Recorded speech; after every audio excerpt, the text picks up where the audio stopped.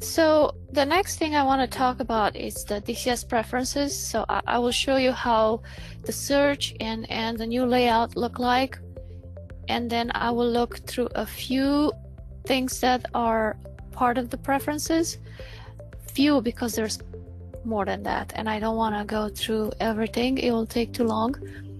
So going to preferences, as you probably guys noticed, it has a new format, a new layout, and for every single word that it's listed in this field here, for all of the entries, you can search. So let's say I want to search for tolerance, for example.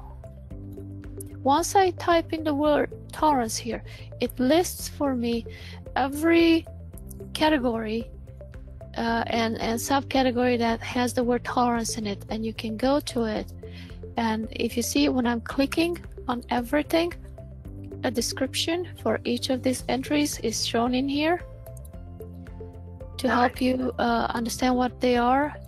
It's a quick and nice information about each feature. So if I get rid of this entry, I'm going back to the initial format. And the one thing you want to remember, it's the model settings.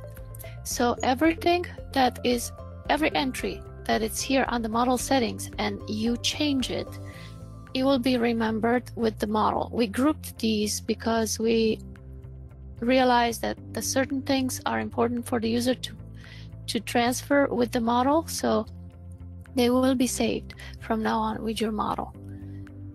I'm gonna go through a few of those items that I was talking about.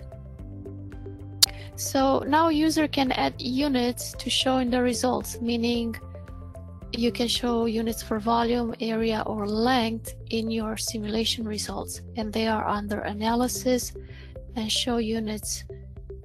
So basically, if you go analysis and show units, if you check this little box here, it will put the units in. If you don't, they won't be displayed. That's one nice thing to see in the results. We did rename the minimum segment number as mesh density to be easier to find and understand, and it's under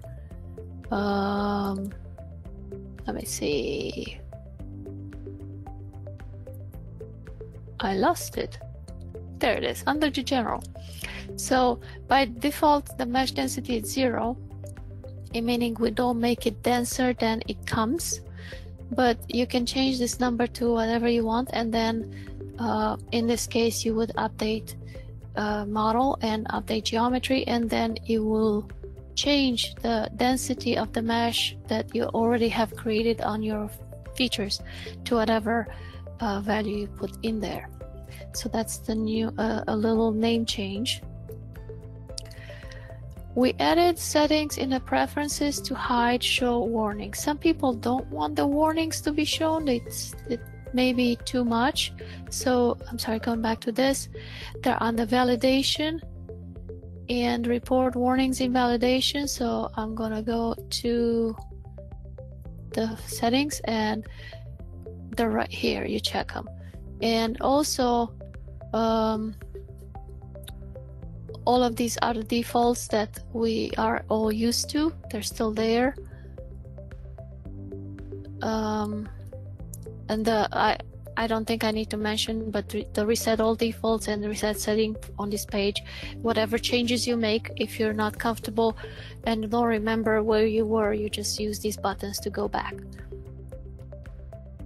Another thing is we added the Japanese industrial standards along with the other, let me show you. So it's actually under the model settings, something that the user will set when they start doing their model. So we had ASME and we had ISO, and now we had also the Japanese standard that if you can work under and apply your GD&T based on that standard. Another thing that I find very useful, the right click on feature to change direction. So if, I don't know how many of you remember or used it before, if you wanted to change the direction of a feature, for example, in the turn lamp, let's say my trim edge, it shows the vector this way.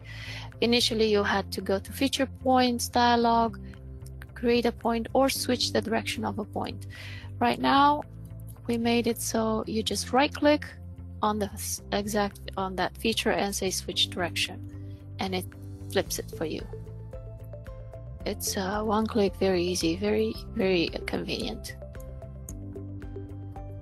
And Gary talked about a bunch of DLLs. I have one more that I want to bring in.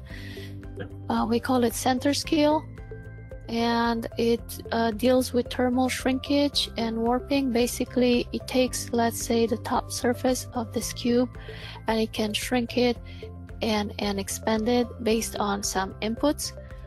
This DLL, it's part of the X-form, and if you want to get more information, we can send you an example model, and you can find the detailed information in the help file.